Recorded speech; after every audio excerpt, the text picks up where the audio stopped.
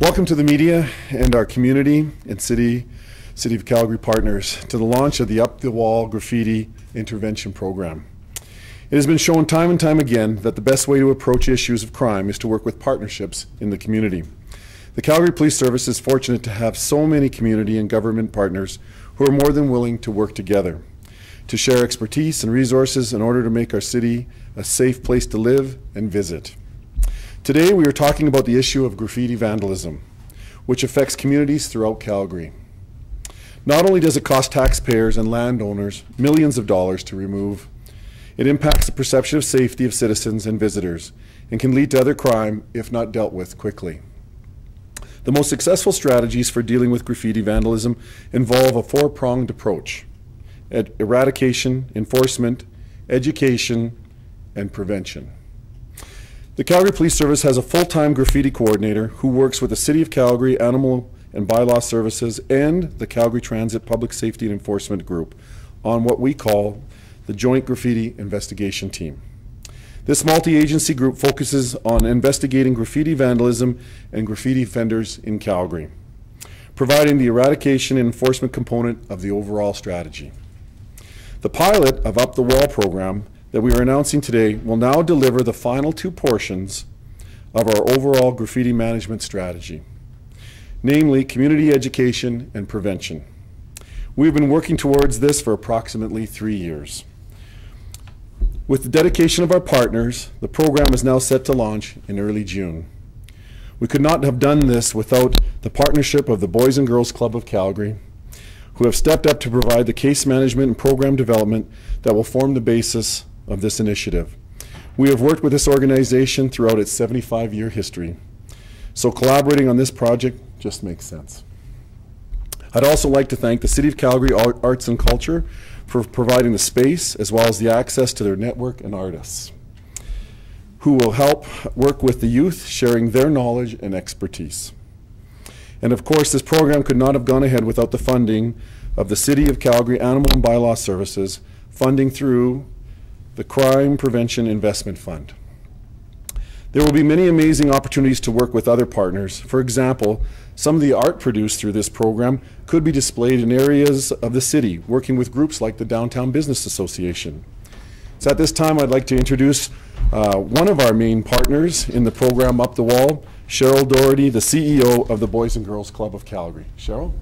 Thank you. Thank you. Oh, thank you. Well, good morning, everyone. It is certainly a pleasure for Boys and Girls Club to be a partner in this truly innovative program called Up the Wall. It is really a wonderful day in Calgary when 5 or so partner groups can come together, develop and implement a crime prevention graffiti abatement program for this city. The collaboration will of course include the youth, their voice, their families, and the extended community here in Calgary, because it is absolutely important for all of these people to come together to make this program truly important and successful. Up the Wall will be seen as a unique intervention program that will include mentors, artists working with the youth, restorative justice, some life skills, leadership skills program. And I think we all know that when you start building really positive relationships with youth, offer them opportunities that they've never had before, decrease some of the barriers that are in their lives, that they really do have a fighting chance to resist gang involvement, to make better choices for themselves, and certainly not get involved in the graffiti culture. These kids can become leaders in our community given the right tools, the right mentors, and the right experiences. And that is what this really exciting program is all about. Through the arts and mentorship-based program, our youth can graduate from this program and actually come back as peer mentors and share their successes and share their learnings along the way. Once again, our Calgary community understands that if we come together in this collective impact model, we can engage these youth, we can keep them in school, we can also keep them from other criminal activities, and really help them reach their personal goals. Thank you, and I'd now like to introduce Dawn Ford from the City of Calgary.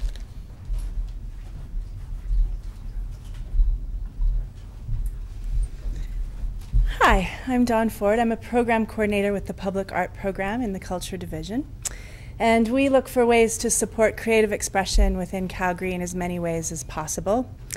Graffiti as an art form is an accepted art form. It is one of the most commercially successful art forms in history. It's found in museums around the world, as long as it's done in a legitimate and appropriate fashion. So in order to support graffiti artists within Calgary, we're trying to create a graffiti strategy through public art that will help support positive ways of graffiti expression in Calgary. And the Up the Wall program is one great step forward in that graffiti strategy in working toward youth, really gathering them early on in their artistic career, teaching them appropriate means to work within the history and the expression of art, and actually put that on our streets in a way that can be enjoyed positively by the whole community. Thank you.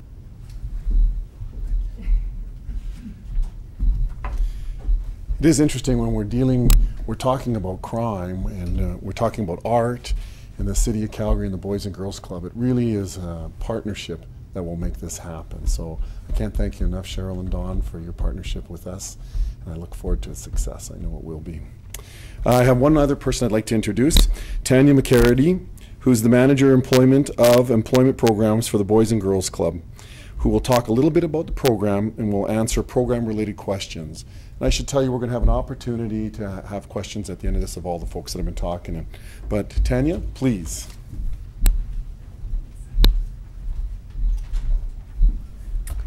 Hi. Thank you. First off, I'd just like to say how excited I am personally to be a part of this pilot project, as well as everyone at the Boys and Girls Club, and not to mention this fabulous, lack of better word, awesome collaboration that we have going on here.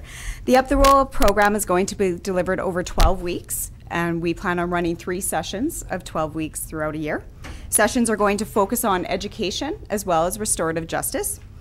We plan on building mentorships, as everyone spoke to, with local artists, and to visit the idea of what is the root of this crime. Plus explore issues of social justice, the history of graffiti, and positive civic engagement. The twice-weekly sessions will provide the youth with education about the negative impact on graffiti behavior and an opportunity for self-expression while engaging in community-enhancing activities. This program is a vehicle for youth to develop life skills in key areas such as civic engagement, social justice, problem solving, and employment.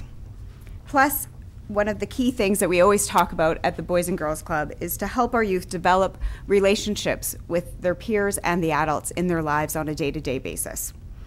I, myself, believe that this program is going to have a positive impact on the youth in our communities as well as local Calgarians. So thank you. Questions? Nailed it. Oh. Are there any programs that you're basing this off of or learning from? Yes, as we talked about, this has been a developing program over 3 years. So we've looked at many different models as well as one. The main one was in Vancouver.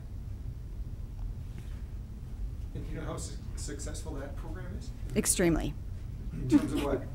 Where do we see Dawn, the numbers did you up? want to speak to that? Sure. When we were doing research for the program, we gathered a series of models. The one in Vancouver was particularly successful in creating a new community for the graffiti offenders who participated. So a lot of what they're looking for is a group to be part of. And so by redirecting them into a more positive group that has an outlet in the community where they can still express, we find that they recreate a new community and move forward in that way. So that's one of the positive things out of Vancouver. In this particular program, I know there's a follow-up, and I can let you speak to how they'll be following up to evaluate. To evaluate success, we will follow the youth from a 3, 6, and a year. And as Cheryl mentioned, we will invite the successful candidates to come back as mentors in the next sessions. We also do a sort of survey with the caregivers that are with the youth on a day-to-day basis, as well as a pre and post test. So we will evaluate the youth at the beginning and then evaluate them at the end. Did Vancouver see a big reduction in graffiti? Illegal graffiti? Yes. Did the law enforcement want to speak to that? What's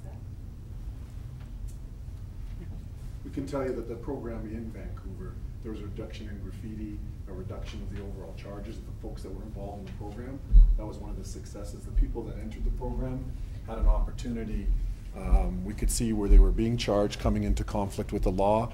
Once they were in the program, how that decreased. You have to remember there are other things that are associated with the graffiti that are involved. There are addiction issues and those other things that can be addressed when we're part of a whole case management strategy, which this will be part of. Can you guys talk about, because you touched on it, you said graffiti is the most successful form of art in history, but it's crime. And sort of that juxtaposition. Sure. You should stay. You should stay. Graffiti as an art form is a stylistic expression of a modern way of thinking. And it's about creating a way of people thinking differently in the world. That's really what the intention of the form is. When it started in New York, it was intended to be illegal, and that was how it began. The movement has moved away into a gallery setting, and you see our most successful street artists now are actually being showcased in galleries around the world. Everybody knows about Banksy. Swoon is all over. And graffiti is seen on skateboards and T-shirts and letterhead, and it's all over the marketing world. So what we'd like to see is artists who want to express in this style move toward expressing in those ways where it can be used as a marketing tool, as something that is successful for them as an artist, where they can design and actually make it a career. But to start, you have to break the law. No. There are ways to mitigate that, and there are ways that we can practice the art form in a studio setting, and that's exactly what we're doing with this course. We're teaching them how to do it on canvas, how to do it in sketchbooks. And frankly, even the most successful street artists actually tell youth who want to go into this form, stop practicing on walls. That's just vandalism. If you want to be an artist, learn your craft before you hit the street. And when you hit the street, do it in a way that's going to make it look good. If I can just add to that for a moment. We've had a huge cry out. We have had no problems finding mentors or local artists who are willing to participate in this program, saying, I wish I had this when I was 12 to 17, because they are well aware of what is illegal and what's legal. So the big portion of this is the education piece, as well as the caregivers of the youth and education on what is graffiti and what is not. Since this is obviously a program focused for those aged 12 to 17, I don't know if somebody could speak about just Calgary specifically or even Alberta. When you find youth who have been involved in graffiti, illegal or what have you, can you maybe talk about what the motivation is behind it? Is it, most cases, is it about crime? Is it about expression? Is it about perhaps feeling a certain sense of alienation? I mean, because we're trying to get to the root causes of the issue. So I don't know if somebody can maybe comment on, at least here in the city, if there are specific kind of themes that we usually see for youth here. I think when we see in Calgary, and I think it's not a Calgary experience, but it is about community. It's about wanting to belong. And you look to create that wherever you are, and it's around your medium. It could be around, the community could be around sports for some kids. This is around art. So that is the community that they belong to. They express it in an illegal fashion. So when we look at a program like Up the Wall, and you have this exciting partnership with business groups like the Downtown Business Association, and you let them have a chance to take it from an illegal activity to an art form and have it displayed, they can be part of the art community in a legal fashion. So it's trying to find a place to belong. And you always look as a young person, what is my area to be able to belong? So it's about us working together and taking that and making it into a legal fashion. So keeping the community together. So these kids that take part in this program, are they going to go into it because they choose to go into it, or because they're mandated through courts? Certainly, I think the goal of Up the Wall is we can see youth before they're charged. That's everything the Calgary Police Service and our partners are driving to, is we don't need them to come into contact with law enforcement, with the judge and the prosecutor. We can see them beforehand. We can see them at school. We can see them in the community. And that's where we'll look to join them. Certainly, though, we can work with the courts, and we do. We have a relationship in Up the Wall with the courts, so it could be mandated. But we're looking for the best success will be young people that we get before they're charged. So the kids, they'll choose to join this, and they'll... Yes. Do they then apply? Or? Well, the application form as they go through, do we have the, how it will exactly work? Sure. So it will be a referral through law enforcement, and there is an intake process with our caseworker. through Boys and Girls Club, and it is a choice. I'm kind of The youth. confused then. When you say So it's adult- prior to the charge. So one of the options may be this program or charge. But it's always a These are kids choice. that will have been caught doing graffiti by police, and then they'll be given the choice. At this stage, that's how it is, yes. But in the future, are you guys hoping that it will be a program that, you know, say a kid that just likes art? No. There's no like school recruitment like info session. No, we're not going schools to schools. I think we may get referrals from school, like as we, since it's a pilot. Thanks. Well, I would say, like I said to Tanya before, we see children, sometimes we're dealing with a child in a family, but we see the siblings of that family, and we can see what's starting in that family, so we can go to those other kids in the family even. They have no involvement with anything illegal.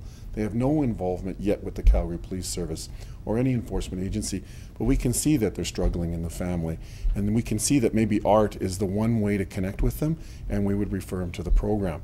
We could work with, and we will work with our school board partners. They will see young people who are struggling, and art might be the key for them. So why wouldn't we allow them into the program? I can tell you the first program is full. So we already have the folks already ready to go in our first group. So there's be no lack of young people that we can reach out to, connect, get them to understand, create community. And in the city of Calgary, this program will be full. So the kids that are in the first one, they've already come in contact with you guys for doing graffiti? Some have, some haven't. Some are just like I told you, that we can see them in family situations, and it would be a great program to connect with them. And how many people is that? Tell me, how much is in the first one? The maximum intake for each session is 12. And then they visit twice a week, so we see them for a maximum of 6 hours a week. Good question. So what's the, it's being funded through Bylaw, how much? What's the cost of the program? Crime Prevention Fund, paid for. I'll give you the cash term. So we, from the Crime Prevention Investment Fund, we received $132,000. 2 years. For 2 years. For 2 years. For 2 years of the program. What kind of fine are these kids facing if they choose court instead of the program? Hi, Ron Basso, Bylaw Services. The fines range for youth, it's $1,000, specified penalty if they get a summons. An adult, so 18 and over, is $5,000. Transit has the same. And there is also the option of being charged under the criminal code, so mischief to property, so you're damaging someone's property. And that ranges to whatever the judge decides, so it could be conditions, probation, fines, community service, whatever works out in the court system. Have you seen graffiti incidents go up in the last, say, 5, 10 years? The numbers have gone up through the SR complaints, but part of that is due to the fact that we've made reporting a lot easier through Bylaw Services. Last year they had the Bylaw app that came out, and you could report graffiti under other. Now we have the graffiti app. We have web intake for 311. So it's made it's made reporting a lot easier, and it's also through education of the public, general public and stuff, and more involvement in the communities. People are becoming more aware. They're paying more attention to it. So our reporting numbers have gone up, but in a lot of areas, the actual offenses have gone down. Can you guys talk about, I mean, it might seem obvious, but what is graffiti? Is it taking a spray can to a wall? Is it a Sharpie marker, writing on something? Because we've got two examples behind you, one with the black tags on the equipment there, and then this. So like, what constitutes graffiti? So the bylaw definition of graffiti is basically an image, writing, or anything, sticker, put up without permission, and that's the main thing, is without permission. And it can be done by spray paint, marker, etched in glass, pretty much any means of damage to a property. It falls under the graffiti definitions.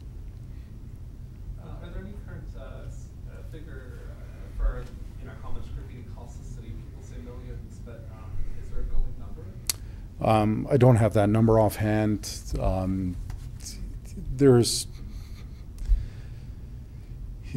The cleanup varies depending on the medium that was used. Glass etching is very expensive to repair because you're basically replacing the glass. It can be buffed out. So, there's acid etching, which damages the surface, and spray paint is a little bit more harder to remove than a marker. So it depends on the medium that is used in for cost removal. Ballpark, like a yearly. Not offhand, no, sorry.